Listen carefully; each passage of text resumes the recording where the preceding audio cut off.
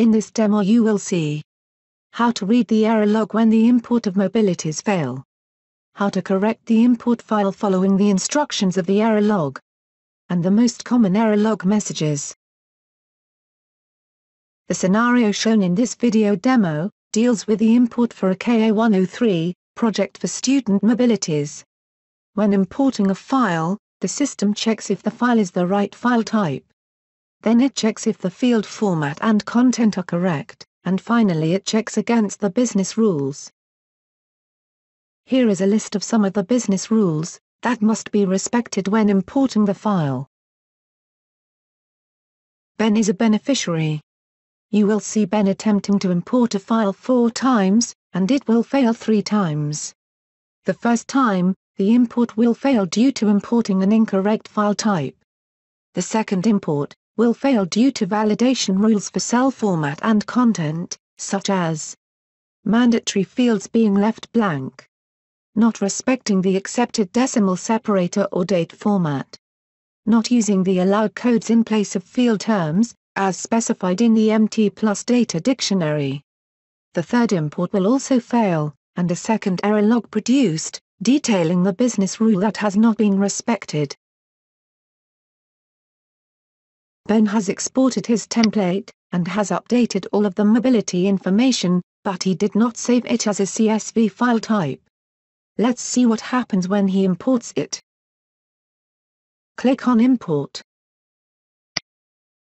Ben selects his file. An error message is displayed on screen, clearly indicating that the wrong file type was used. Ben saves his file as type CSV. He imports the file again.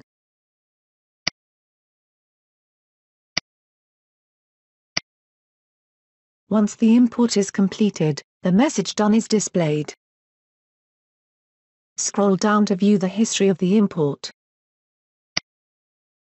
The import is still pending. Click on the refresh icon. An error message is displayed. Click on the link to download the error log. The error log opens. The file contains the same columns as the import file with the addition of the first column. The first column of the error log refers to the line number of the import CSV Excel file. Only lines that have an error will be mentioned in the error log. This will be indicated by the line number of the import file being mentioned in the first column. In this example, line 4 and 6 have an error. If there are many lines with errors, it might be useful to freeze the Excel window. To do this, select the cell B2. Click on the tab View. Click on Freeze Panes. Fields that were imported successfully will have no error message contained in the cell for that mobility. Scroll to the right. Note that for column K, Nationality field, there is a text message, invalid, EAC, dictionary value. This error message refers to line 4 of the import file. Check line 4 of the import file. Scroll to the right. You will see in column J, Nationality, that the value is GB. Let's check for the correct nationality code for Great Britain. From the Import, Export screen, download the Mobility Tool plus Data Dictionary. Go to Section 2, Countries. Notice that GB is not mentioned for Great Britain, but UK is mentioned for the United Kingdom. Correct the nationality dictionary code for line 4. Back in the error log. In column CL, start date of the mobility, the message displayed is, format is invalid. Return to the import file, and select line 4. Scroll to column CL-1, CK. As you see, dots have been used to separate the date format. Correct the format of the date, replacing the dots with dashes. Both the dash and the / are accepted, as the date separator. Go to the error log file. In column CT, EU individual support total, the message displayed is format is invalid. Returning to the import file in column CT-1, CS, EU individual support total. You will notice that the amount entered uses a comma, rather than a point as decimal separator. Change the comma to a point.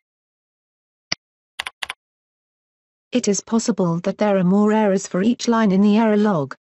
To check, scroll to the right. For column CW, force majeure, the message reads mandatory field not provided. Return to the import file. The field is blank. Notice that the dictionary value is indicated as either yes or no. Only one of these values, yes or no, will be accepted in this field. Add no.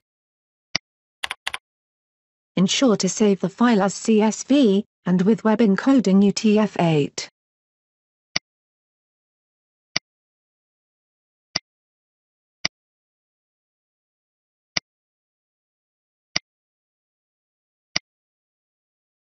Import the file as before.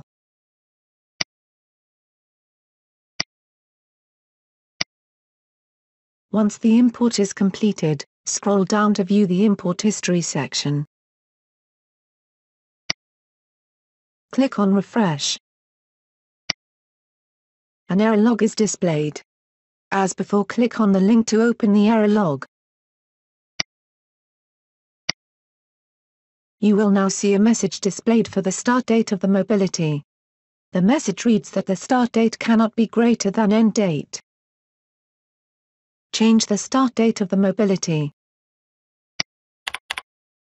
Save the file as type, CSV, and web encoding UTF-8. As before, import the file.